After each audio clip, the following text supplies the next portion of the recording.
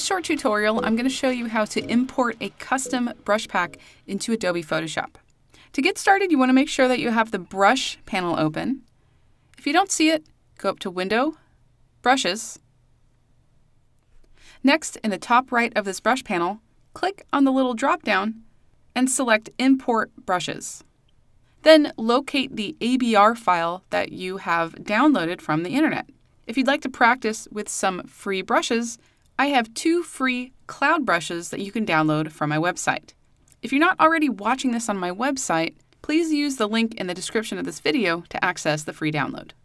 Next, click on the ABR file and choose Open.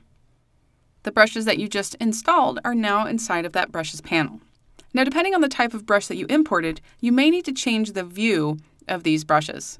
And you can do that by using the little drop-down on the top right. So for example, for these cloud brushes, they're going to look a lot better if I can see the brush tip, and I really don't need to see that brush stroke.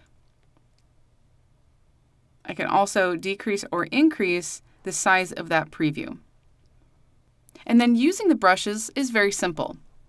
For this example, I'm going to add a new blank layer, and I'll click on one of those cloud brushes. Then I'll make sure that I'm painting with white, hover over my image, resize as needed, and click to apply. To choose another brush, I'll just click on it over in the list, and then click in my photo.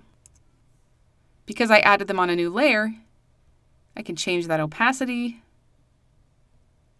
and also add some stylization to them as well.